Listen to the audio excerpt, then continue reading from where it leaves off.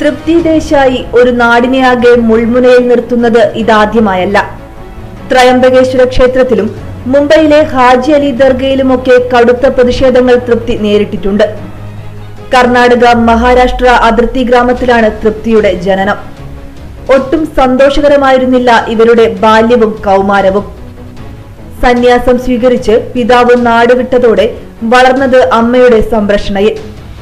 കുടുംബ പ്രശ്നം കാരണം കോളേജ് പഠനം പൂർത്തിയാക്കിയില്ല. തികഞ്ഞ ഭക്തയാണെന്നാണ് അവകാശവാദം.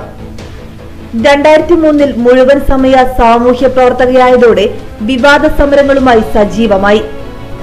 മഹാരാഷ്ട്രയിലെ ശനി ഷിഗ്നാപൂർ ക്ഷേത്രത്തിൽ സ്ത്രീകൾക്ക് പ്രവേശനമില്ലാത്ത ശ്രീകോവിലിൽ കയറാൻ ശ്രമിച്ചതാണ് ആദ്യ സമരം. കടുത്ത പ്രതിഷേധങ്ങൾക്കിടെ തൃപ്തി 500ഓളം സ്ത്രീകളുമായി ശ്രീകോവിലിൽ കയറി. 400 വർഷമായി നിലനിന്ന വിലക്കാണ് അന്ന് തകർന്നത്.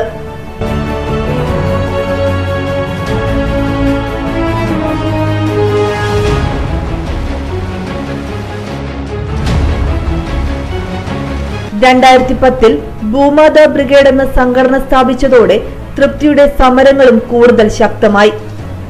കൊൽഹാപൂർ മഹാലക്ഷ്മി ക്ഷേത്ര ശ്രീകോവിലിൽ കയറാനുള്ള ശ്രമത്തിനിടെ പൂജാരിമാരുടെ ആക്രമണങ്ങൾ നേരിട്ടു.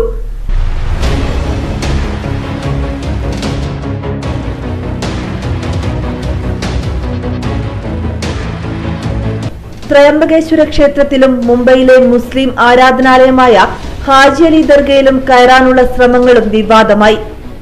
പലതവണ പ്രതിഷേധവും ആക്രമണവും നേരിട്ടിട്ടും ഇവിടങ്ങളിൽ തൃപ്തി ദേശായി കടന്നു. 2005 മുതൽ ശബരിമലയിൽ കയറാൻ ശ്രമിക്കുന്നു.